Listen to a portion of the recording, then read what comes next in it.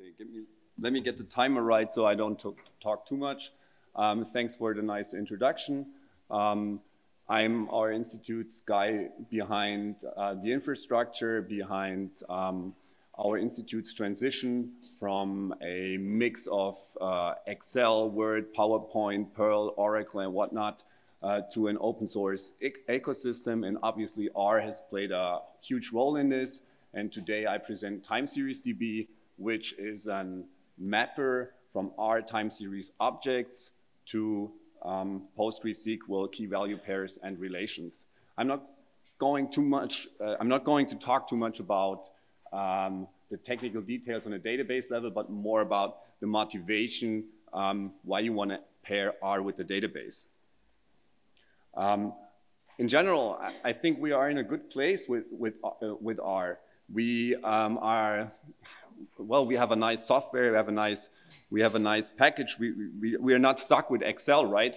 We could rather feel good about ourselves. R is a great piece of software. I mean, that's why all of us are here. And also from a time series perspective, there are so many possibilities what you could do with time series, even if you feel like there are too many time series approaches in R. There are great packages like Christoph's work, for example, who allow you to be agnostic of all of that. So why would you want to pair R with the database? Why add to our stack? I mean, honestly, timeseriesdb is it's your itch, it's your project type of project. So all of my applications come out of economics and official statistics, but I heard we got a lot of forecasters in the room, and maybe you can relate to some of those itches. So the first argument for using it, from my perspective, is you want to have long-lived data pipelines. When you work in official statistics, you have kind of low-frequency time series, monthly, quarterly, or even yearly releases.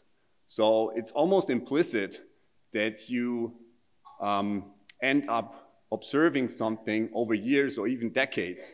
So you need a data pipeline that fits and that also lasts, and it's easy to be maintained. And love may last forever, but R sessions don't. So at some point in time, you would like to store the data to a file, which is like the normal thing to do. And if you got thousands or millions of time series, at some point, you might have those time series redundantly stored across files. They're not unique anymore. In other words, it's kind of difficult to enforce constraints of any form in a file-based system. And that being said, you might have a colleague or two who like Dropbox, and then you end up with file names, with different file names, all sorts of final thing, final review, and you don't have that in a database. Rob is smiling, I saw that. So yeah, we all know that. So how does timeseriesdb do it? Simply load the library, fire up the connection, and by the way, if you like RStudio, you can do that with the RStudio connections pane, so that's kind of easy. Then we store time series in a list of time series, in a named list. I think it should say those unique identifiers are the names of the elements of the list. And then you simply take the list object with all those time series and store that to the database. The other way around, also kind of easy. You have, again, the database connection, and then you read the time series. What's noteworthy on this slide is that no matter how many time series you read from the database, you always get back a list object, even if it's only a list of one, because I want to have the same data type coming back from the database. Speaking of multiple time series, reading multiple time series, there are several ways to do it. Of course, you can just pass on a vector of time series, of the identifiers, of the unique identifiers. You could also use regular expressions, which comes in kind of handy if you have a comprehensive set of keys, a real key system behind all of that, if you've got a large database. And then by using regular expressions, you can just grab an entire group or a data set that belongs together in order to set up multivariate analysis. But you're not limited to regular expressions here. You could also use sets of time series, which are simply vectors of time series names stored in a database, which is similar to what you do in a shopping cart, maybe in an e-commerce application. And you see where this is going. There are a lot of people still in data who don't use R or Python or a similar language, and these people are already struck. I mean, we feel already sorry for them. We don't want to bully them any further. So what we want to do is make it more accessible to them. And when you have data in SQL, it allows web developers, for example, who don't know much about statistics to do their thing. For example, build a REST API using popular web technology. And you end up with something like this, where you got a URL, and you can dynamically, just by adding parameters to the URL, cause a database query and get the data back. And this is kind of agnostic of any language. You can program such a thing in any language. May it be Python, may it be Node, on whatever technology is out there. And also for the R user, I mean, what I've just shown implies that you have a direct connection to the database. With this REST API, there's no need for that, right? And we thought the same. We built a little API wrapper package in R around our COF data API. And then you have a simple R function and can just call with a single line of code and even plot that right away. So that's a convenient way if you're outside of the institution to get the data through a REST interface. And all of this starts by putting the data out of a file system into a database. The second thing is comprehensive data descriptions.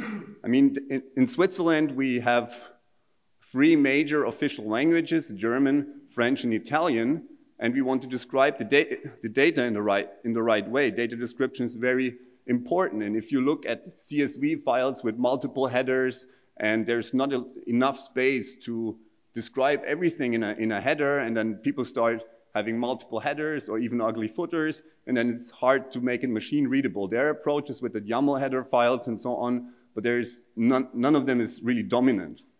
So with the database, we simply store the thing in a separate table, and by a foreign key linking to that table, we can simply store multiple languages. In R, I mean, this is the relevant line. You have this locale, and you simply go from English to French, and voila, la même chose en français. All of the other code is pretty much gibberish to limit the output to something that fits the screen, but that's the general idea here. The third thing is probably the hot topic or the most relevant for the forecasting people. At least that's what I get the feedback from our guys in the forecasting. When I look at economic statistics or statistics from our FSO, I feel like they have a quote like this pinned to the wall, and that's kind of their motto. The statistics get revised so often. And the problem about it is not the revision itself, but if you download it the next year and the year after that, you cannot be sure it's still online what they published. There's hardly any versioning of time series from the original publisher. So if you want to keep up with your forecast, benchmark your forecast, what you have to do is store the data on your own. And this is basically what you can do with timeseriesdb. Again, pretty simple extension of what we already seen. You can simply say, okay, I want to have the data that's valid on a particular day. So you get back the data, for example, for this quarterly time series that was valid or available to the researcher, in other words, at that point in time of this date. If you look at the same time series, another version, another vintage, at some point in time, which is already in the next quarter, you see there is one more value for the third quarter of 2015, but you can also see that some of the values got revised. And it's just by reading the data from the vintage table, which keeps track of that. You could also create these nice triangle kind of matrices that all researchers know that you get basically a real-time output from all from a single time series, sorry. Okay, so this is what timeseriesdb can do for you in a nutshell, what the most important features are. And now I would like to go a little bit more into detail about how it works on a database side. It's kind of simple. We got 6 tables. Time series main is like the main table. There you have no tracking of vintages. When you store a time series of the same name, gets overwritten. Time series vintage is an extension of that, which basically is just an add-on that keeps track of the versioning. And then we got 2 meta description tables, which is basically because you don't want to translate all the description. For example, there's no need to translate a username or a timestamp and all of that information. And then there's the table that stores the set that I mentioned early on. If we look at the vintage table, which got all the important data types and all the tricks, on one slide, we can see that we have this hstore data type, and the idea of the hstore data type is to put all the time series, put a single time series, the complete time series with all its observations into one single record, and that reduces the number of records dramatically. Makes sense for an official statistician who never does any window operations on a database level, because you get the entire time series out of the database anyway. And then, yeah, do your thing in R or whatever software you use. Then note that validity is not a date, but a date range. And together with indices, this ensures that there is a non-overlapping. That means no time series of the same name have 2 valid time series or 2 relevant time series at the same point in time. And also it's ensured that there is no hole in this. So sometimes it happens that publications are late, or that there is even no publication for one month, especially maybe in other countries than Switzerland. This could very well happen. And then timeseriesdb makes sure the previous time series is just extended until another time series follows, and so on. So maybe on the way out, a little look at one record, how it looks in the database, and yeah, this is basically just to see how it works if you've seen stuff on a database level. So no rocket science, no magic, but it's kind of proven, and it worked well for us over all these years. So what can you take away from this presentation, if nothing more than that at all? Long-term data conservation is an important thing. If you look at data over decades, and a database is there to help. SQL has been there for how many decades? I don't know exactly, but it will be there for quite a while. So you have a good system which is language agnostic on the programming side, so to say. Yeah, here my emojis got kind of eaten up by Windows. I don't know how that happened, but the idea is you can have comprehensive meta information in different languages. And maybe an important point to add in this summary is that you cannot, you can have multiple languages, and you don't need the same labels for all of these languages. You can have, let's say, I translate this to Italian, but this is not translated to Italian. With a rectangular structure, you would have missing values all the time if it was rectangular. Then timeseriesdb is able to manage revisions for you. And what you can remember from under the hood is also what I was referring to in the meta description, what I said about the meta description. It kind of combines the advantages of both the SQL stuff with the relational ideas, but also the NoSQL stuff with these key value type of thing. So there's no need to move to Mongo or anything like that, because Postgres can do both of it. Okay, on the way out, last few seconds, let me just say what we plan to do. There's a Plumber-based REST API we are working on. So there's a REST API from within R. The advantage is that if you download the package, the REST API would just ship with it. So this could be a nice extension. Then even though big data is not that relevant for us, we're exploring Greenplum and Timescale, and what's noteworthy, it's also Postgres projects that help to extend this. So we are staying within the same system, and we are looking at row-level security, meaning you can access this time series and you cannot, and the other way around. That's it for me. If you get any feedback, let me know on Twitter. And if you got more specific things, there's also an issue tracker on GitHub. Thank you very much.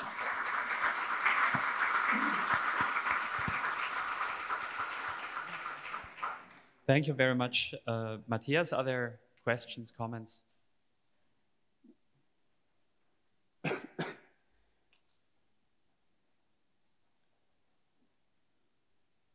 Well, thanks for the nice talk. Does it work with raster data as well, or is it for one-dimensional data only? Do you plan to integrate support for raster data, if not happened? Well, as I said, it's your project type of project. So we haven't had this itch as economists tend to look at time series. And then the multivariate thing happens when you put all these time series together in an R session. But if you got nice ideas, the project is really active, and we keep on improving it. And if there is a need, just file an issue and try to explain it in more detail. But it's not currently, it doesn't do that. Other questions? So I have been working with DBI package for handling such an operation before, and I have a huge problem that errors happening inside Postgres are not shown in R. So how do you handle in this package?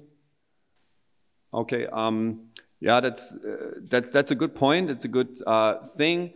At the moment, we are using, on the backend side, we're using Dirk Adelbüttel's package, R postgreSQL, to do the hard work.